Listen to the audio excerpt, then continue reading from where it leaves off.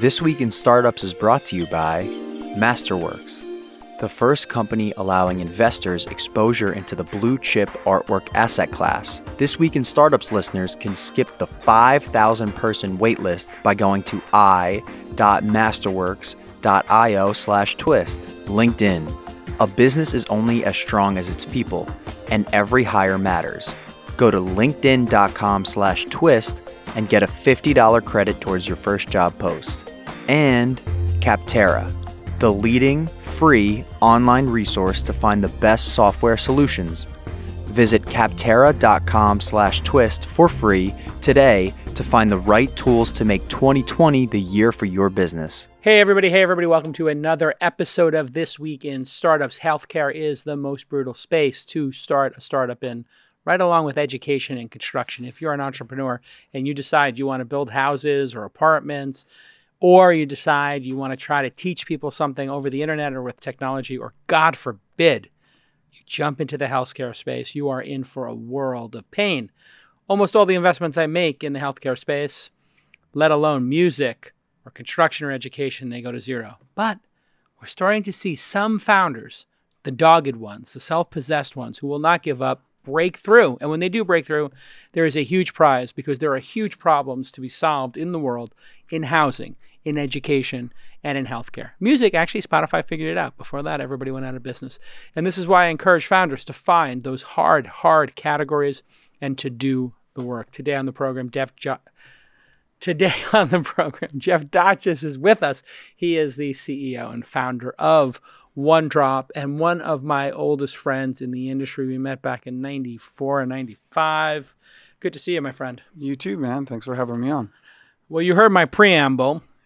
You masochistic, insane person. 5 or 6 years ago, you came to me and said, I have diabetes. I collapsed in an elevator. And you were on episode 547 back in June of 2015. And we talked about your vision for OneDrop, which everybody can go visit right now at onedrop.today. And I believe in the Apple Store. Yep. So you can go visit in 2 places, online and off. And you had a vision for solving diabetes and helping people manage it. What was the original vision and how has it turned out since? It's a great question. And as you know, I was diagnosed in 2013 with type 1 diabetes, which is really strange for somebody my age. And I got about 6 minutes with a nurse practitioner and an insulin pen and a prescription and a pat on the back. And I was out the door with this diagnosis and I freaked out. You know, I went home and I cried and I threw a pity party for a couple of days. And then I kind of pulled myself up by the bootstraps and thought, you know, I wonder if there's a way to bring together all the pieces of information that I need to make better choices and have all that in one place, bring together a professional coach and do so in a way that is really user-friendly and can provide, you know, accessibility to people. And so we started out, you know, with this idea that if we started collecting all this data, that the data could provide insights to people. But we first had to solve the problem of getting the data, right? So there's all... And the data in diabetes specifically is doing a blood test. It's glucose information, right. It's food, it's medication, it's physical activity, it's sleep, stress. Right. All of those things play a part. Yeah, a huge part. Yeah. And yet in the diabetes industry, there's nobody that's bringing all those things together to They're look all at them in one disparate, way. Silos of data. Silos of data. That's right. Your Fitbit or your watch tells you right. how many steps you did, maybe how many calories you burned. You have a, what do they call it? A glucose meter. Glucose meter. That has one set of data. That's right. Your diet, you have to self-report. That's right. And medication, I guess, you have to self-report as well. Yep. Yeah. And so once you have bits and pieces of those information, which we didn't, this was the hypothesis, you know, if I had all that information, could I make it useful to people in a way that could become preventative? Like Elon Musk, right? Advanced collision avoidance systems on these cars, right? Right. Can we provide advanced collision avoidance systems for people with health problems? You know, where I'm telling you what's going to happen to you in advance of it happening so you can avoid the collision.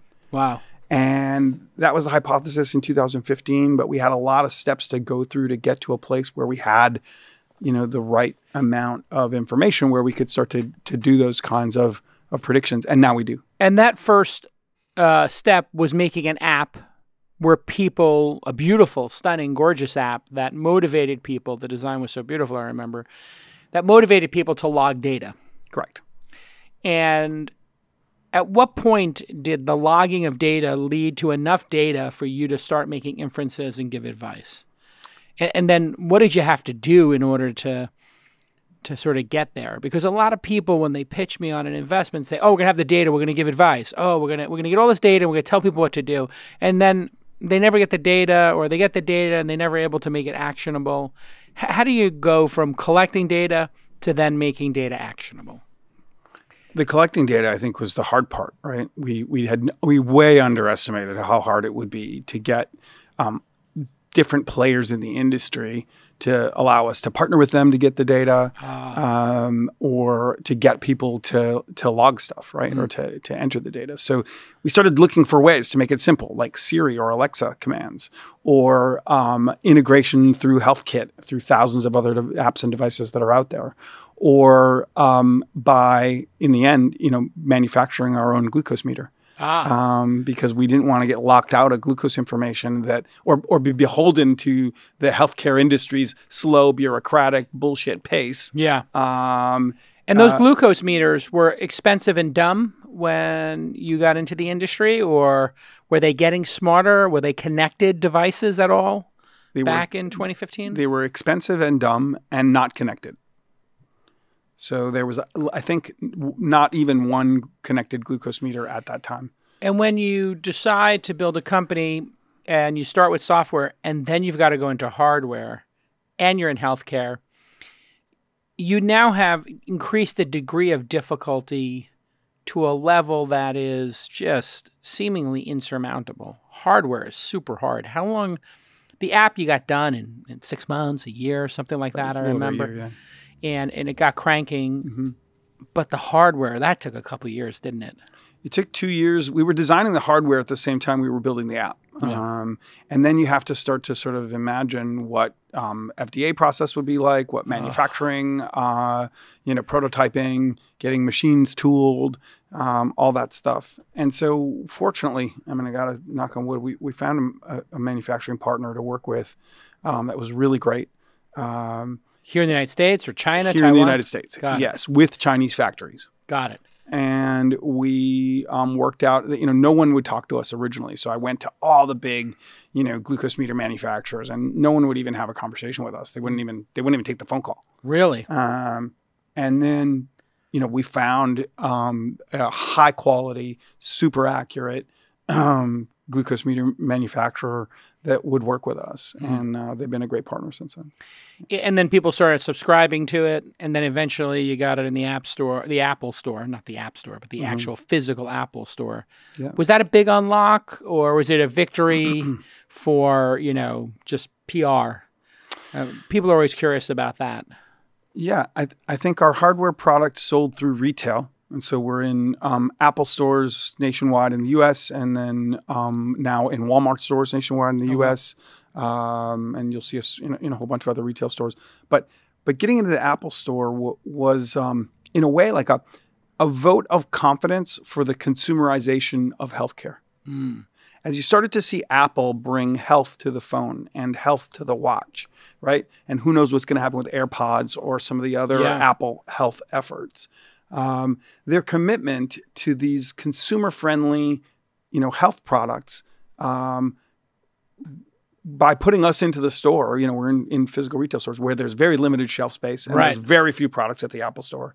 That vote of confidence for us felt so validating in so many ways. We're struggling all this time and trying to grind it out and finally get FDA approval and then finally start selling subscriptions and then Apple, selects us to be in the store, and that was really a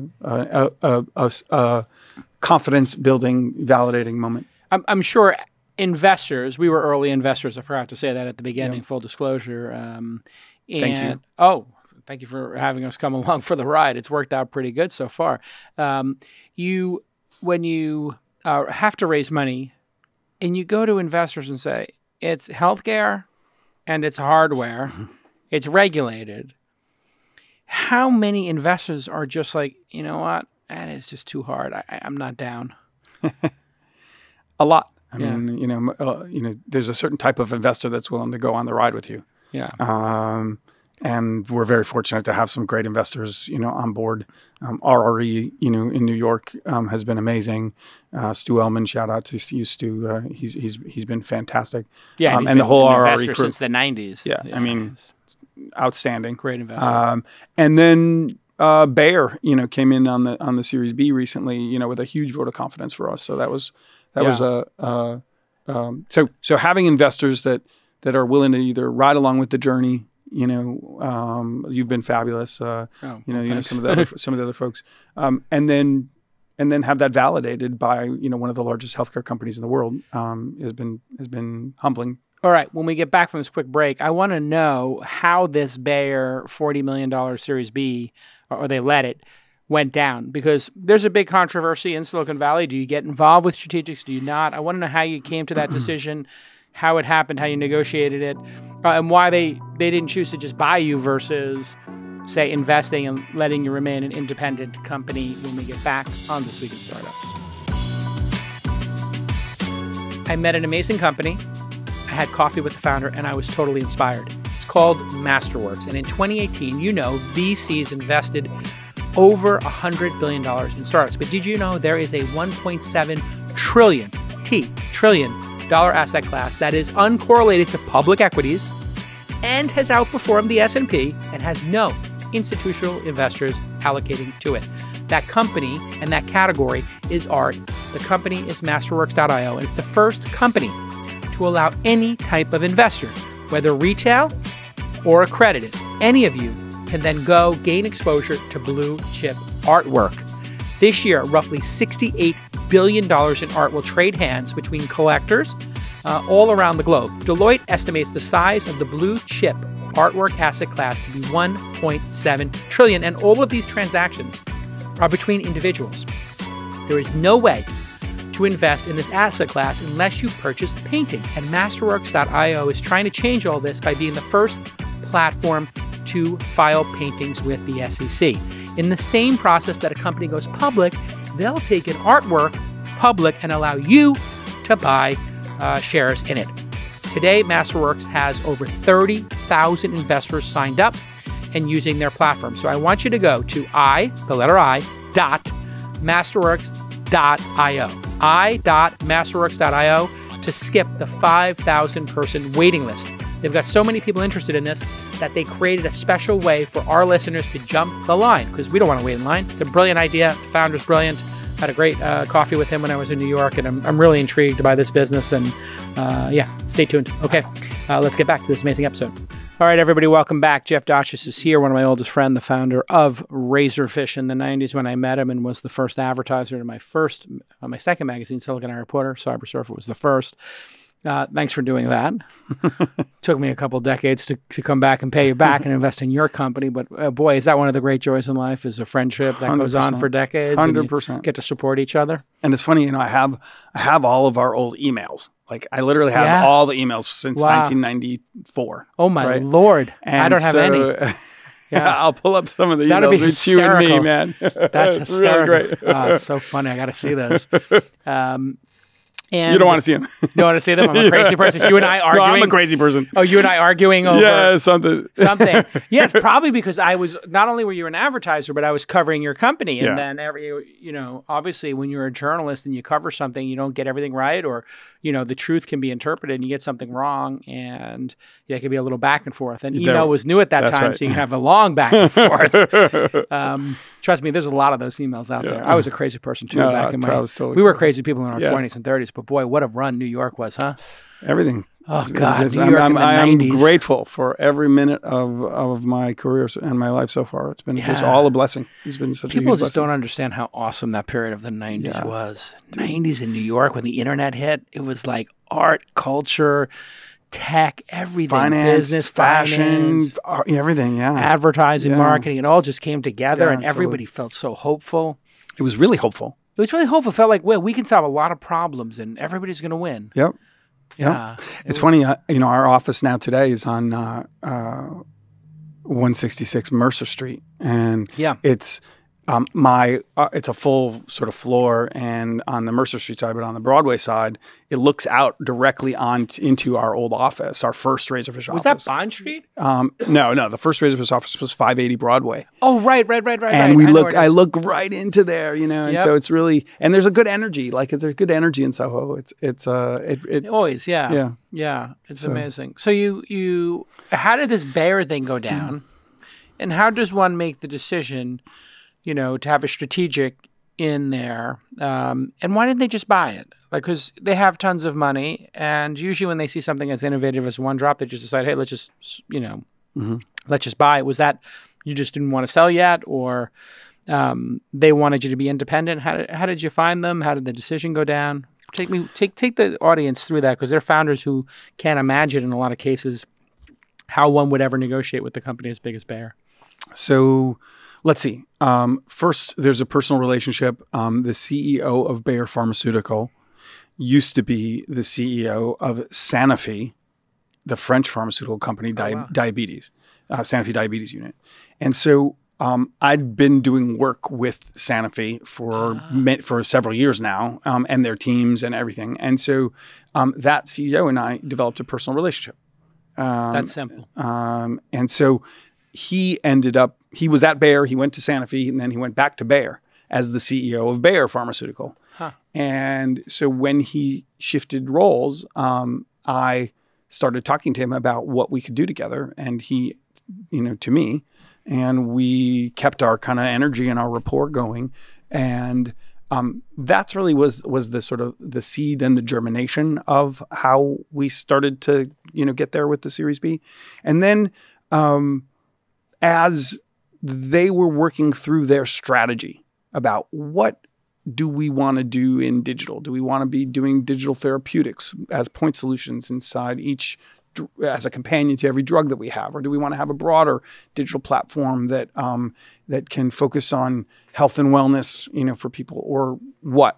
They're working through their strategy. And then I just said, hey, I think we can fill a very big chunk of your strategic whole if we can work together. And so that's really was how the deal sort of germinated. It was a Series B investment, and then there was a huge commercial licensing deal that they did with us. Got it. Yep. There's a big gap between making a drug and making a service that complements the compliance, the other data, the behavioral data around it.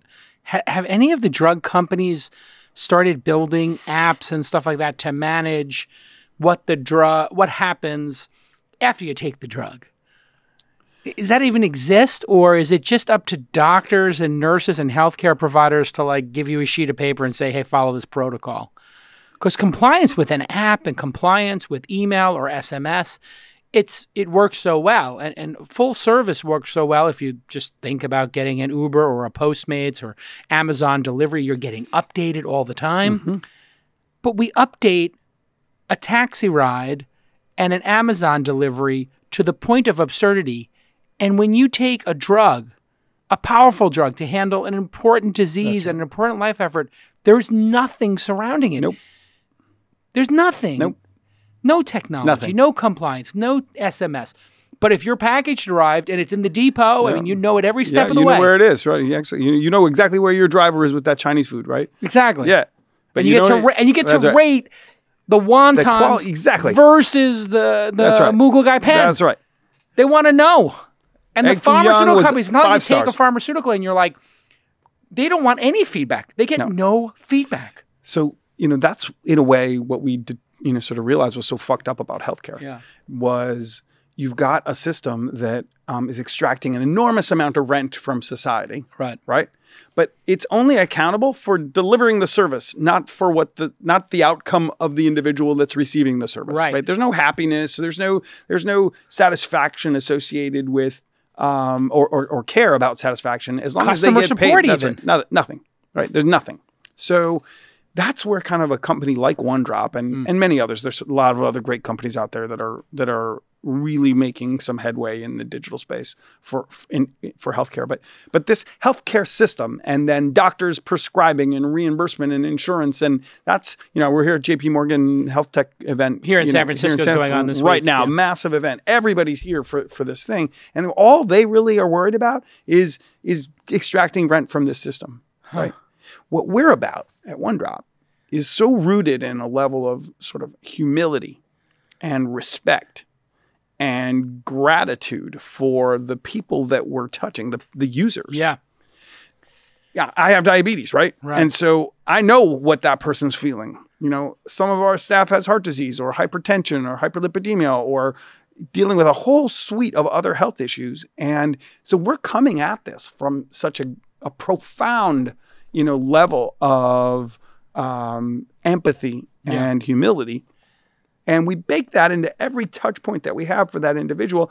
And in the end, when we help that individual, we're gonna find out how to get paid for that. Right. If we focus on that user, if we focus on making that user healthy, giving that user data and insights to make better choices, giving that user the opportunity to live their life, to dance at their granddaughter's wedding, to engage in all the blessings that we're offered in life today. When you give somebody that, there's a business. That's the business. The business will be there. And here we're just, for those people watching, you can see the stunningly gorgeous kit, beautiful leather case, amazing industrial design, looks as if Apple built it themselves. And I guess the business model today is simply a subscription. You buy the hardware, you get a subscription to the strips and the software. Is that the business today? The business today is twofold. Direct to consumer via retail stores. So you just buy the hardware in the store. And then if you want the supplies, you can either buy the supplies from us, subscribe, buy them one-offs. Sometimes you can buy them in specific stores. Yeah. That's hardware and physical retail. You can also subscribe to OneDrop either via our app or on our website. What is that, $10 a month, $20 a month? Depends on the subscription, but $25 a month at the low end, 50 and change on the high end. And that gives you a variety of different sort of service sets. You get the strips, you get the meter, and you get coaching.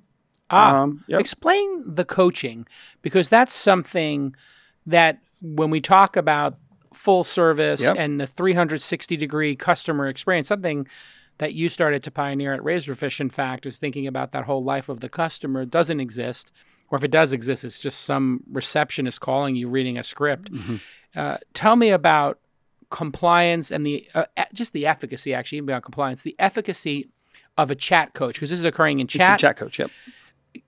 The efficacy of chat versus the phone call versus the doctor visit. So there's a couple different reasons why we went with chat versus in-person video conference versus phone call versus a variety of things. One, we can deploy coaches in a scalable way if the communication is asynchronous. Right. So if it's synchronous, if you have to make a phone call, then I need a time slot. Right. Then the number of time slots are limited in the day. And so then you're limited to basically a coaching utilization problem, right? Yeah. They're sequential. That's right. There's no concurrency. Exactly. In an asynchronous communication environment, and especially in an environment where we can send, let's say, group messages, and I use that term loosely because I'm not thinking group chat. I'm saying, let's say somebody has a high blood sugar reading of over 300, and I can search my entire patient base. I'm, let's say, managing 2,000, 4,000, users as a coach. I can search all of them for users that have had blood sugars over 300 in the last 24 hours, right? Wow. And then I can send a message to them saying, hey, it seems like you've had a high blood sugar in the last 24 hours. Do you want to talk about what went into that? But so it's a one-to-one message, but sent to a sort of that data set. Triaging the data set for problems, right? Got it. And I can reach a lot of people in a very efficient way, utilizing the coach's time and asynchronous with the sort of software that we built to support that. And so then I get a lot of mileage out of coaching utilization. Right. Whereas a doctor phone call, a doctor video conference, any type of direct coach experience is just a sequential time utilization problem. And it can't scale. It can't scale. And people give up because they wake up imagine you woke up in the morning and you got handed a piece of paper that said, here's 13 people Right. who had over 300, you'd be like, okay, well, there's my day. Done. Yeah. 13. 2. Yeah, That's it. I'm done. That's it. Whereas the same person could say, okay, send this message to all 13. Right. We want to know if there's anything that occurred, if they're aware of the fact that they're at 300. Yep. And here are 5 things to do. And those 5 things are obviously going to be standard. Or somewhat standardized. Or somewhat that they could edit them down to 3. Or text me back and let me know if you want to engage a little further, right? So then some of my day can be spent in that kind of one-on-one, real-time chat. But a lot of the day can be spent triaging problems in an asynchronous way, and it's really scalable. 2, the other thing about coaching is it's super effective. So when you have somebody that you're accountable to, so accountability is an issue, whether it's a social accountability to a group or accountability to an individual, you end up driving behavior change, which is crucial in all of this. Our coaching services, as part of the OneDrop service, in over 20 clinical studies now, have proven to drive outstanding reductions in A1C, which is the value that a person with diabetes is thinking about, at least. Outstanding results in terms of health efficacy. Just not wanting to disappoint another human is a critical part. Totally. And this has come, I see this now with young millennials. They have accountability groups. I don't know if you've seen this trend before. We didn't have it in the Gen X generation or boomers. The snowflakes have it. The snowflakes have it, and they're also unique in each and every way. Each and every one is unique. As I tell them, they're all unique snowflakes, and there's no one like them. That's right. None of the other billion snowflakes that fall every hour are like them. No, they're unique, but they all melt when they hit the ground. So they'll melt eventually. Sorry, snowflakes. We all melt eventually. We all melt eventually. Yeah, that's the big realization. But they, it seems really wise, because if you're going to be meeting with your group on Friday nights to talk about what happened in your startup this week, you may want to put the gas on the pedal on Wednesday and Thursday and cram a little bit and get that last dev push or get that last sal and be able to not disappoint your friends. When we get back from this quick break, I want to know about the trend of glucose obsession, continuous glucose meters that my friends who don't have diabetes but are obsessed with quantified self are getting their doctors to prescribe to them. And is that a good idea? And what is the future of continuous glucose monitoring when we get back on This Week in Startups? The new year is about growth and change. You might have made some resolutions. You might be off to a great start. And if you're a business owner looking to grow your business, LinkedIn can help you find the right hires that set you up for a strong year. You've got plans. You've got a bunch of projections. You've got a bunch of tactics and strategies. And what you need is the people to execute that plan. LinkedIn Jobs screens candidates with the hard and soft skills that you need to execute on your plan to dominate and take over the world, or whatever your corner of the world happens to be. And with over 600 million members, LinkedIn is there for you to connect and discover new talent, and they get to discover new opportunities for their career, for jobs, for freelancing, whatever it is. In fact, they have a new hire on LinkedIn every 8 seconds. It's crazy. They're the #1 rated platform for delivery of quality hires. And at launch, we've made 2 great hires off of LinkedIn in the past year or so. Our studio director, Sir Charles, and our marketing manager, Maureen. And we're at it again. We're hiring more people, and Associate Press is here posting a job, as you can see, for a client success position in our Toronto office. Podcast is growing. We need to find somebody to help the advertisers and the partners get value and make sure they know when their ads are running traffic, sort of like an air traffic controller. And here, my associate Presh selects the skills needed. He writes a description. He adds additional screening questions. You know what to do. And then he sets a daily budget. And then he's off to the races, and he's going to find a great candidate all within minutes. So here is your call to action. You're not going to believe this, but the FDIE is still in play. 5-0 is on the way. LinkedIn Jobs will pay you $50 towards your first job posting. They're going to give you that $50 for free. Go to linkedin.com/twist. LinkedIn.com. You know it because you've got it up in your browser. It's in one of the tabs. Terms and conditions do apply because they're giving you $50. So linkedin.com/twist. $50. Terms and conditions apply. Let's get back to this amazing episode. Welcome back. Jeff Dachis is with us. You can follow him on the Twitter, Jeff Dachis, Dachis. He's the CEO and founder of OneDrop. You can visit them at onedrop.today. If you have diabetes or a loved one who has diabetes, go ahead and buy it for them. It's the perfect gift if you miss them at Christmas or they deserve another gift or you just want to be a mensch. Go buy a one drop and send it to them. You can see Jeff's first appearance on the pod from back in June 2015 and compare it to today's episode at episode 547. Thanks to our sponsors for supporting the pod.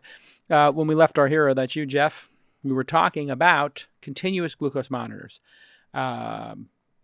Kevin Rose, Tim Ferriss, all these cats have been talking about it. I'm not sure who has them. I know Kevin had one at one point. I believe I was watching his podcast or listening to it. What is the future of those devices? Why do you have to get a prescription to get one? And are they painful to wear? Because it's a needle that's permanently in your belly. Mm-hmm. Do you wear one? Mm-hmm. And what's it like?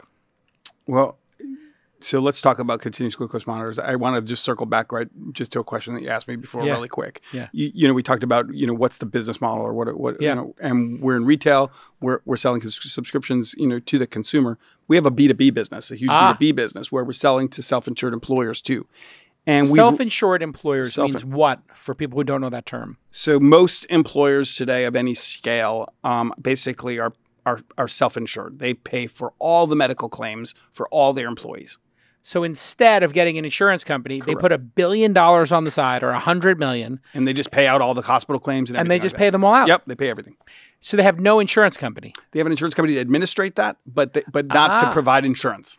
Correct. Wow. Yep. So they just become the admins. Correct. How come, since we're going to go down on this tangent here. Yeah, sorry, I apologize. No, it's good. How come, this is where we're going down this path, how come they don't just hire a bunch of general practitioners and start their own hospital and have it on their campus? Like, I know that some people have done, right? They do? Well, like, I'm not a hospital, but like Apple has health services on campus, right? Really? Yeah. I didn't know that.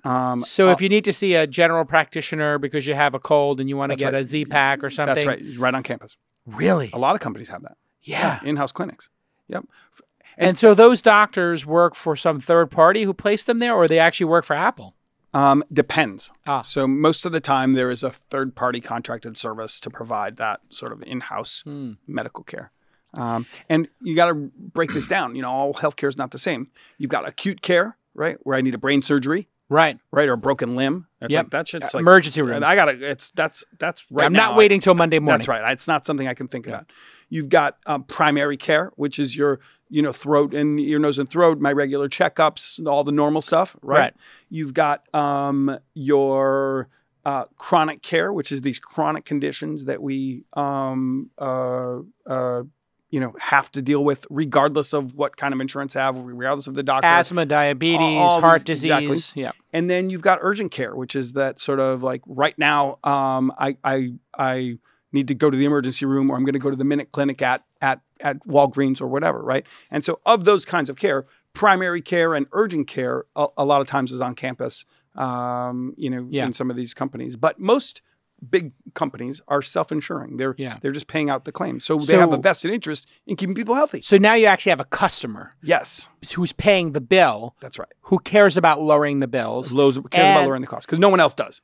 No, I mean, this is the craziness about America's horrific healthcare. It's an embarrassment because they don't publish their prices. You don't know what you're paying. Nope. They've obscurified the payment process from the individuals. The individual has no idea what the company's paying to the insurance company, who's getting billed, and then the insurance company then becomes the customer. It doesn't make any sense to me. And they don't even have on their website the price. And from what I understand, they're starting to do legislation around publishing prices. Publishing pricing, and they're afraid. And they are scared to death because it turns out knee surgery has a range of $15,000 to $300,000. Yep. A 20x range to just get your knee scoped for your meniscus being torn. That's bonkers. Crazy, right? It's bonkers. Yep. And, just to add fuel to the fire, insurance companies are obligated to spend 80% of the premiums they collect on services. And they're only allowed to keep 20% for admin and profit, right? So that's been capped. The 80-20 rule, right? Right. So then how does an insurer increase their profits? Yeah. You increase the cost of care. Just think about You the just alignment. let the cost of care increase, right? The alignment is crazy. Why don't they make it based upon how happy the customer is and the NPS score No. or wait times Nope. or how long people live or their BMI or something? Yep. It's bonkers. So insurers then buy providers, right? So United Healthcare, as an example, as an insurer, has a whole set of providers, right? So United they're making money on that. They're making money on the provider side, and then they're making money on the insurance premium side. Oh, my And then Lord. they allow for the cost of care to increase because then their 20% that's left over they're of a bigger pie. dipping. It's a bigger pie. Oh, Yeah. And talk so about it's it, a crazy space. a perverse incentive system. That's right. So some employers have taken that into their own hands and said, we're going to own the cost of care, but we're going to then work like dogs to keep our people healthy.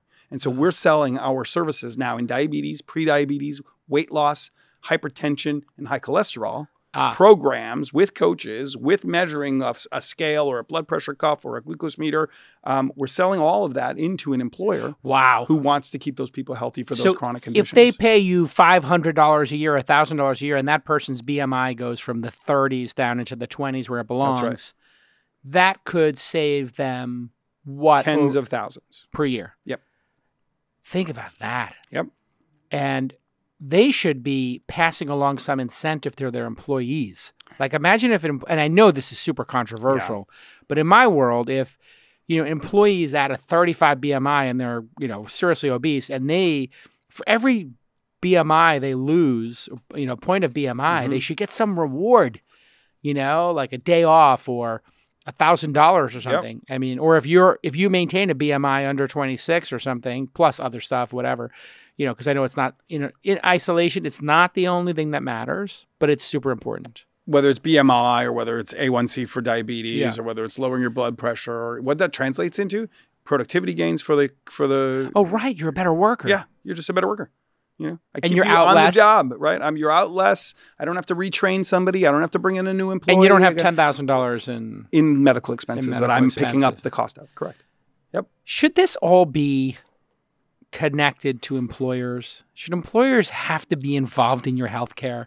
This seems to me to be like one of the big, flaws in our system. So it's a weird thing, right? So it started off a long time ago where,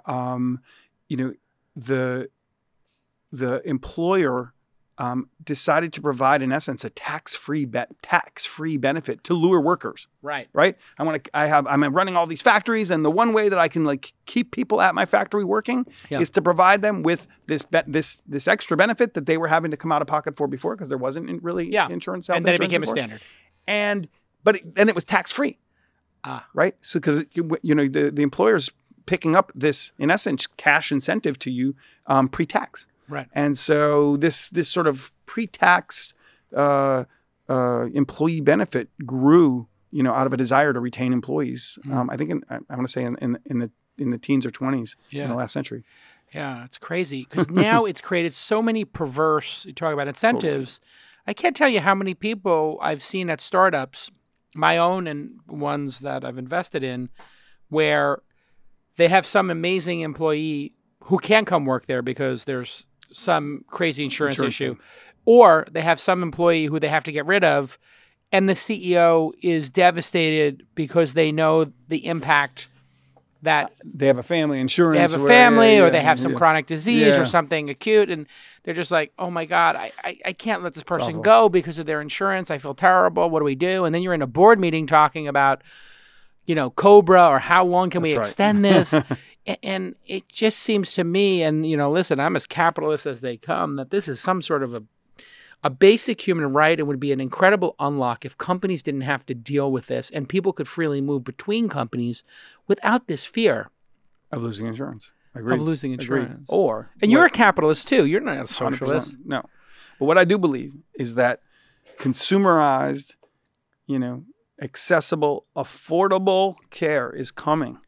Via the technology you and I all believe in. And when that all comes, then we'll be able to pay a much lower fee. It's going to take out some of this margin and perverse incentives. And so the cost should just naturally come down because of the competition of the private markets and people like you creating and solving very acute problems like this or being really focused on it. Yeah, I think you're going to see consumerized healthcare become a much bigger part of reality. You're in Calm, right? Yeah. Right? And it's helping a lot of people, right?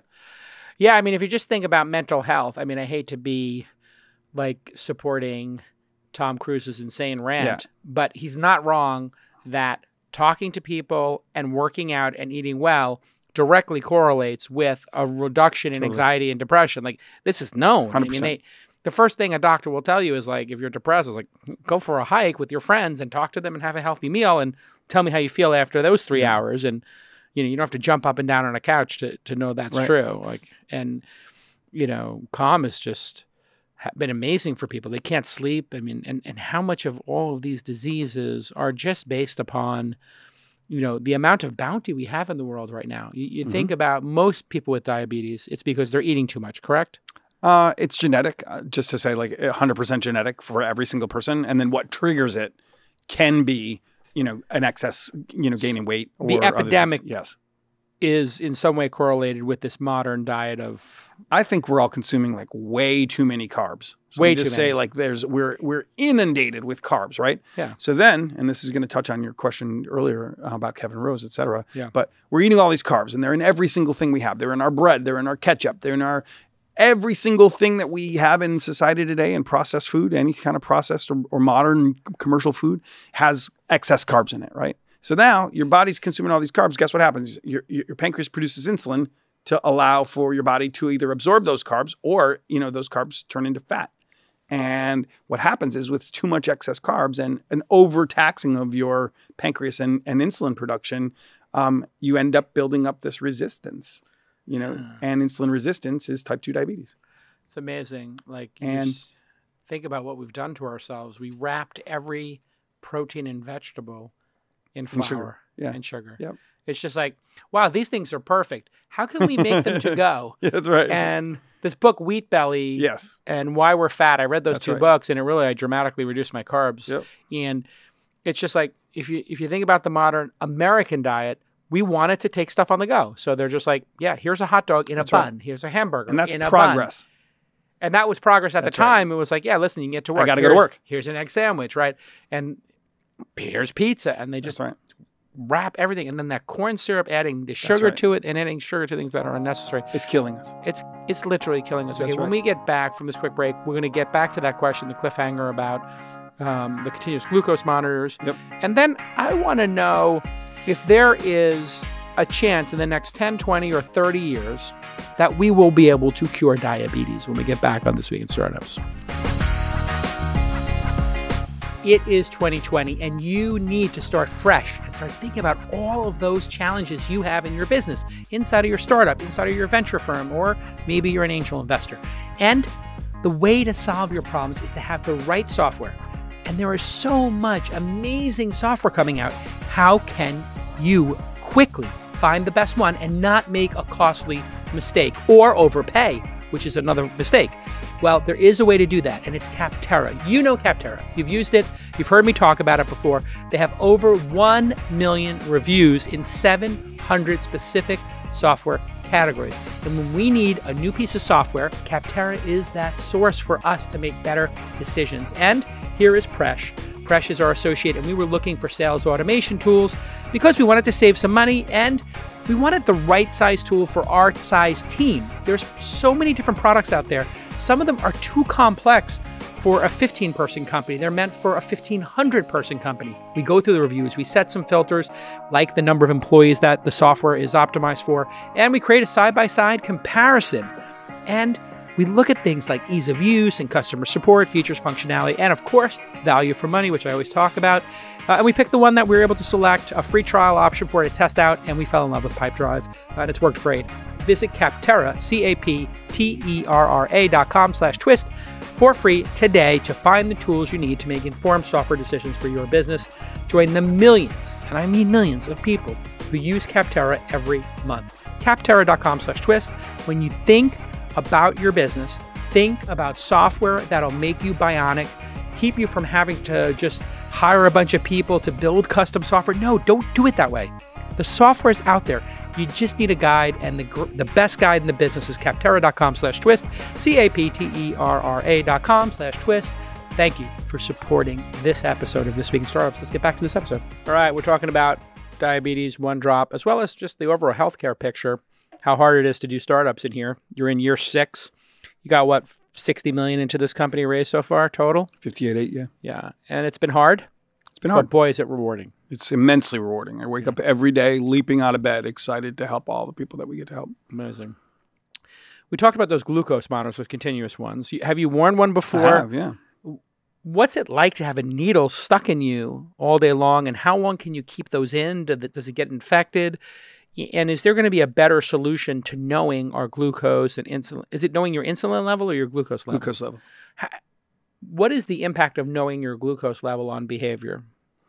So a whole bunch of different things. One, when we eat carbohydrates, our pancreas produces insulin to allow us to absorb those carbohydrates into our body. Yep. If we don't produce insulin, like me, I don't produce insulin, the carbohydrates, the sugar will just stay in my blood, inside my blood, right? And it'll be circulating. And it acts like sort of like glass shards. Think about really high, and those glass shards circulating through my whole body start to eat away at my capillaries in my eyes and my heart valves and my fingers. And wow, over years, you imagine this that, sort of like glass circulating in your body, shredding the insides of your body, right? That's kind of what it does, right? I never understood that. So if your body either is resistant to the insulin you're producing or doesn't produce it like mine, you either need to take insulin, right? Or take more insulin because the body, because your body's resistant to the insulin it's already producing. So type 2 diabetes is insulin resistance. Type 1 diabetes is I don't produce any insulin. And so we got to get that sugar out of our bodies, right? Or turned into energy or something, right? Right. So you can either start walking up flights of stairs. That burns the sugar. Yep, absolutely. Yeah, which is difficult if you eat a Cinnabon or you have 2 slices of pizza. I mean, what does it go up to? What do you call the number? Is it no, that's just blood sugar level. Your so BG what is levels. When you say 300, is that the equivalent of eating a Cinnabon or something insane? For me, like a Cinnabon would take me up to like 500. Really? Like one of those big Cinnabons with the frosting on it or whatever. I mean, you can smell those 4 gates away. They're so good. What are they doing? They're so good. Who in their right mind decides that a cinnamon bun, which was a delicate little 3-bite experience, needs to be the size of a goddamn 45 record? That's right. For kids, that would be like a small Frisbee or a small like appetizer plate. But literally, they made one those things are 1,500 calories or something insane.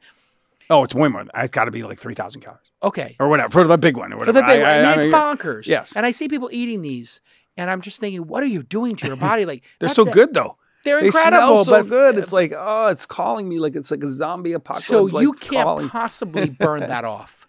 I mean, it'll take you like hours. All day. Right? Take all day. Yeah. Hours. Yeah. Yeah. So you just have to take a shot of insulin. So then I just take insulin, exactly. And I have to take a big dose. Now, insulin's like a really blunt instrument. So then you take this big dose of insulin and you might get it right. You might not get it right. And most people don't get it right. And then is there a certain feeling that comes when you shoot the insulin? Does it feel good to get the sugar out of the system, or you don't feel it, or do you feel tired? If you're high with blood sugar, if you have super high blood sugars, different people react in different ways. So I'll speak for myself only. Yeah. But I get really sluggish. I get really tired. I get cranky and irritable. So it's not pleasant. It's not pleasant. And shooting yourself with a needle is not pleasant by default. I don't mind that. Some people do. Some people are afraid of the needles. I don't. None of that. None of the needles really bother me. But if you overdose on insulin, which most people who take insulin do, most people who take insulin are overdosing on insulin frequently, then you have low blood sugar. And that is a scary thing because you can go into a coma and die with low blood sugar. Oh, my Lord. Yeah. And so you get diabetic ketoacidosis on the high side if you go too high for too long, and you have death and coma on the low side if you overdose on insulin. And most people don't ever get it right. And the insulin you take in America is absurdly expensive. Oh, my God. Don't get me started on insulin pricing. It's a whole like ridiculous thing. But in thing. Canada, it's essentially like almost free, right? It's like super cheap compared to here. Most other countries have a cap on insulin pricing. Right. But here in America, they just price gouge you like crazy. Yeah. I mean, yes. Can you have diabetes and never have to take insulin because you manage it so well? Like if you just ate vegetables and proteins? So a person with type 2 diabetes can in effect manage and potentially even reverse their diabetes through diet and exercise. But they never do. Most don't, but it's possible. There's a guy here who in the Valley here, Sammy, who started a company called Virta Health, and Virta, they have a clinic, a virtual clinic that they deliver in 50 states that prescribes a low carb, no carb diet, a ketogenic diet. Right. And they try to keep people on ketogenic, and they try to reverse people's diabetes. And wow. And good for them. I can't see a trucking company have all of its truckers go keto and reverse all their diabetes. Like that's not a solution that I think is scalable. Do the fake sugars trigger it?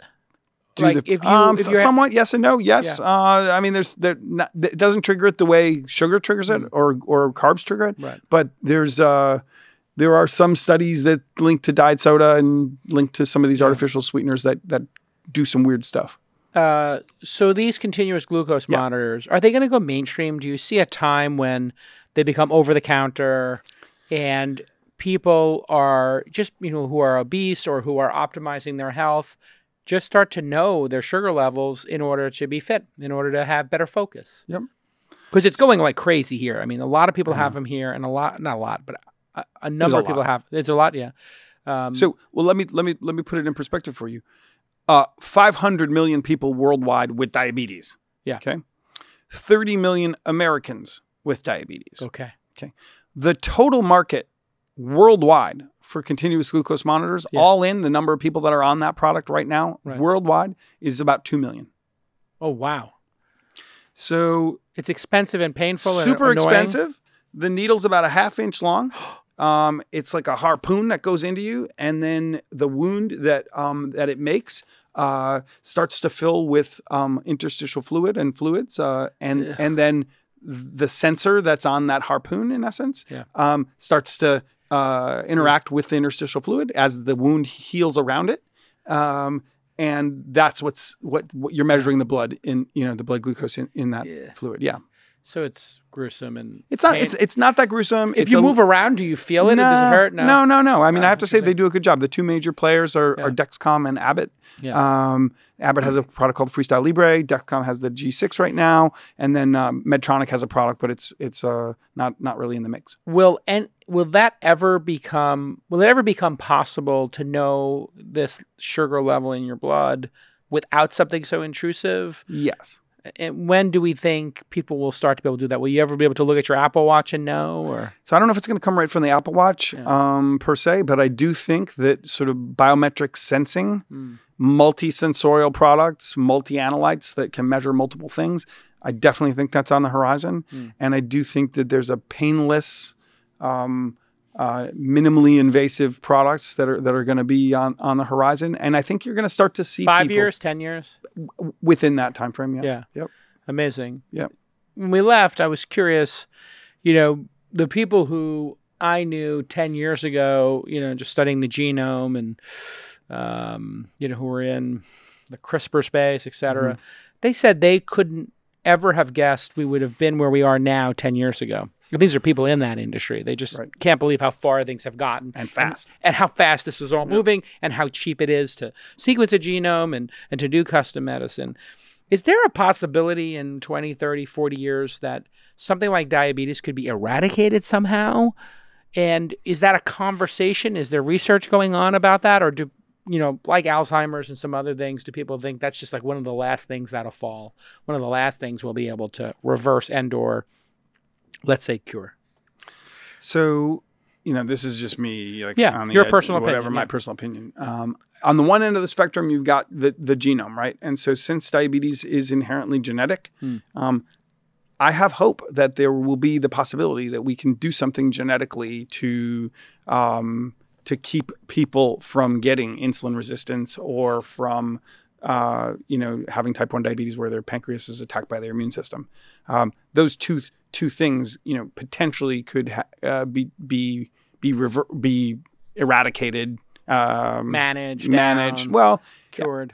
Cured that way. Yeah. Now, on the flip side of it, you've got a diabetes industry that generates, on the order of, it costs, in the U.S. about $312 billion annually.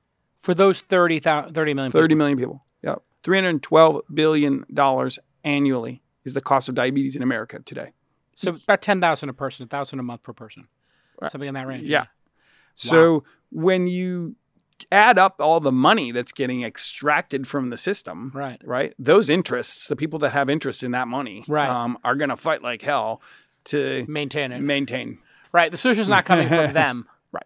And I don't think the solution's going to come from them. Yeah. No, they wouldn't. Yeah.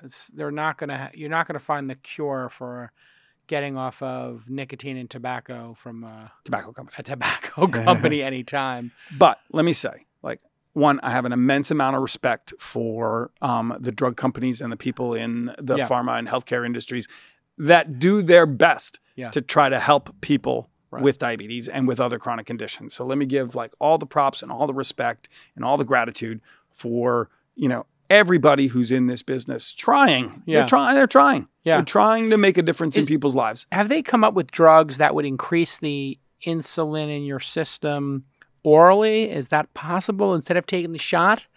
Is there a precursor? Because I know there's metformin. Metformin is a precursor. Yep. Right. Because people now, these keto people, are taking metformin to, I guess, lower their glucose level. Yep. And then have a lower reading and therefore stay in ketosis. So they take metformin, which is an interesting twist on that drug. That class of drugs is an SGLT2, and it's really the first line of defense for people with diabetes. That's the first drug you get put on is metformin or some form of that. There's another class of drugs which is really interesting called the GLP-1 class, and GLP-1s you might know some people know the names of Saxenda or Victoza. Saxenda is like a double dose. Victoza is a single dose. Usually used to treat obesity, which is sort of precursor to diabetes in some ways, right?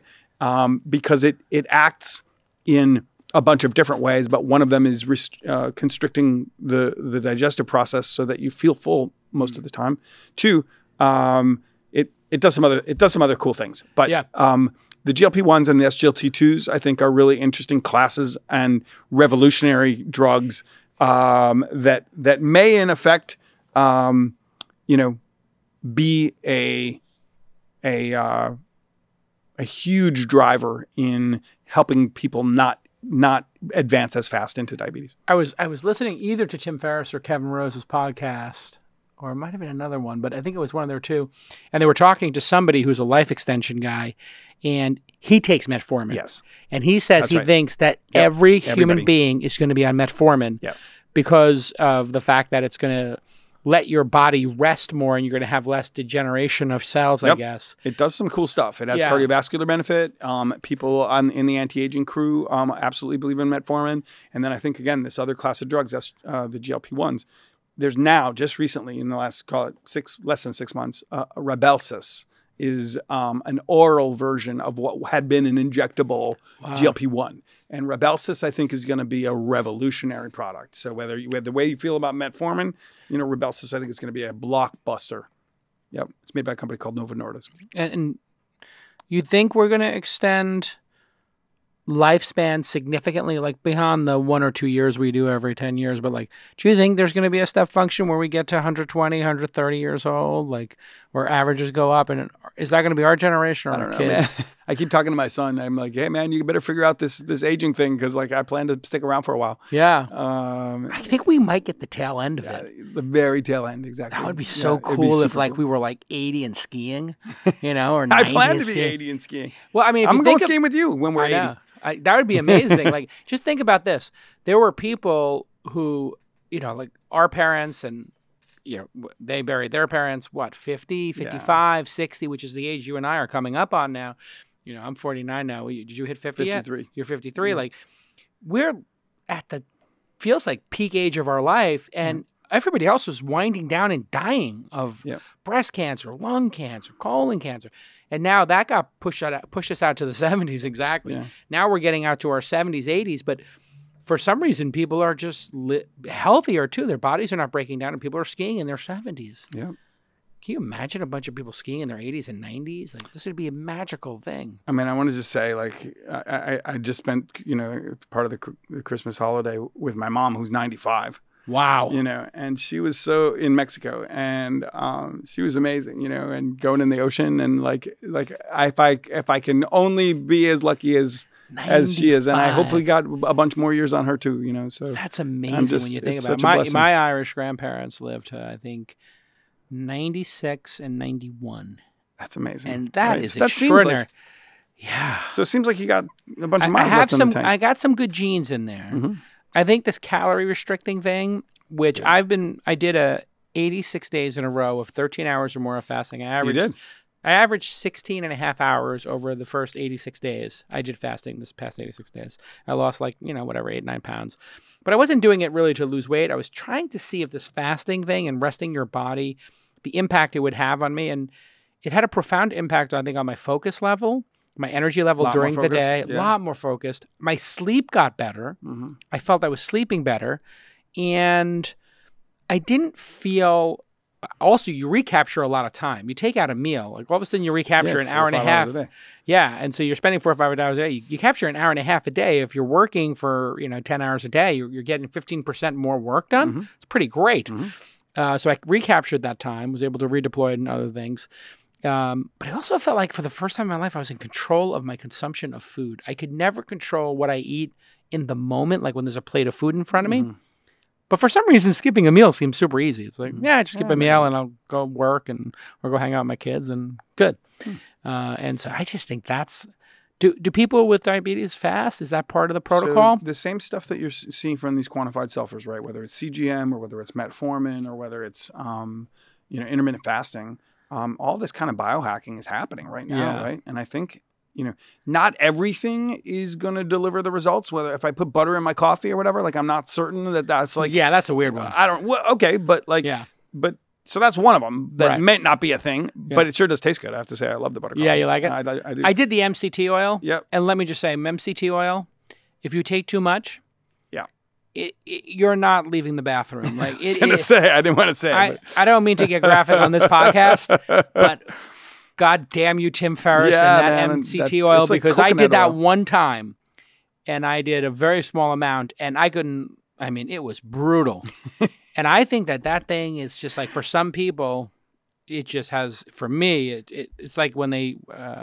give you that drug to flush you out, whatever that is. Yeah, for the colonoscopy. For the colonoscopy, they give you some drug that's supposed to be hilarious because, you just basically are tied to the toilet for 24 hours. That's what happened to me on MCT oil. I do not recommend it to people. Don't add it to the butter coffee. But I think all that stuff's like, there's a lot. We're gonna crack the code on some of this, right? It feels like, we're getting really close. And there's something about the genome, watching this CRISPR stuff and I don't know if you saw the twins born, this guy in China. Oh, my God. Yeah, it was crazy. He should not have done this, obviously. He went against all ethics and morality, but he flipped the switch. Out of the bottle, man. The genie's out of the bottle. And if there's one guy in China who did it and then published a paper on it, I'm sure there's 100 times. It's not the first time they've done it. Yeah. And he tried to flip some genes to make these twins, Lulu and I forgot the other twin's name, HIV resistant, which is really great idea. Just maybe not on humans yet. CRISPR people were aghast. Do not use it on humans. But would you? So there's all cards on the table. If you had a selection of 10 switches that you could switch off or on or whatever, that were obvious, HIV resistant or heart disease resistant or cancer, some form of cancer resistant, would you? If you could, for myself personally, if I could say I was born and and my parents could let me make the decision, I probably would take the risk. Yeah, we'd have to think about the actuary table and what percentage. No, you're having kids. You're about to have kids. And, and you get to select, 6 switches you can switch. Oh my God! Would you forget it. You do it, right? Flipping everything, man. Right. I'm running the light show. Right. Put the mixers up to 11 or whatever. Yeah, I'm at Carnegie. I'm at Carnegie Hall, flipping all the light switches in the back of the soundboard. Yeah, of course. And then the question becomes, okay, eradicating diseases, preventing diseases, that's all obvious stuff.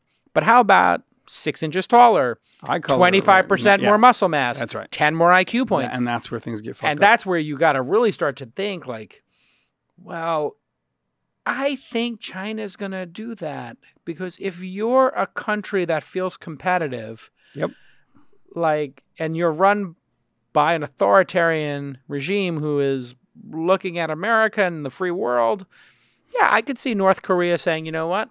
Let's give everybody 20 more IQ points. Let's make everybody 6'5", and let's see what happens. We got nothing to lose. Yeah. And that's where it gets really scary. And you know, that was the Nazis, obviously. We're pursuing eugenics and crossbreeding and all this kind of stuff. But the difference between then and now is that was science fiction, and now it's science fact. Yep. You can actually do it. It's scary. There's some scary stuff coming. Or brilliant. And it's both. It's both. And when you have countries that do not ascribe to any kind of rule set or common humanity rule set, yeah, I think they're going to get there first. They're going to get there good first. Or bad, you know, I don't know. I mean, think about it. Like, that's actually the existential problem for the free world, for the democracies, America, et cetera, like Europe. We are actually thinking about the moral issues. And they're just like, fuck it, let's just do it. Yeah, they're just like, fuck it. Yeah. What do we got to lose? Yeah. If we can get an edge, we're getting the edge. Yeah. I mean, we're behind the 8 ball here. Let's try to advance. It's like the Russians, like, they're like, we're not going to win the Olympics unless we start, you know, doing, you know, some serious steroids and performance enhancers. Wow, brave new world. Listen, Jeff, you know, it's really, it's been a great friendship, and it's good to know you, Jeff Dachis, and I really appreciate you letting me on the cap table, and I'm just so proud of the work you're doing. It's really great to see you doing your best life's work, because I saw the first time you doing your best life's work, and it's just great to see you doing it again, right? And it's so meaningful for you, and it's so meaningful for me to be along for the ride, knowing it's meaningful for you. Wow. You know, it's a real mitzvah you did letting me be involved, because I get to sit here and watch you do your life's work. And that really is like as an angel investor. And you supported me in my early day when I was hustling. And it's just great to see. Congratulations on Bayer. Congratulations to Bayer for doing this. And thank you to Stu at RRE Ventures. If you're in New York and you want to meet a great venture capitalist like the one who backed Jeff in One Drop, you know, Stuart Elman. Stuart Elman. Just a tremendous human being. Great guy. Yep. Just a great guy. Yeah, totally. And a great firm, RRE Ventures. And let's book him. Hey, Nick, let's book him when I'm in New York, okay? Stuart Elman. Jeff Dachis, continued success. If you're listening to the program right now and you know somebody impacted by diabetes in any way, I want you to go to onedrop.today, buy them the kit, send them the link, tweet it out, favorite it, share it on Facebook. Let's get the word out about this very important product. We'll see you all next time on This Week in Startups. Thanks, Jason.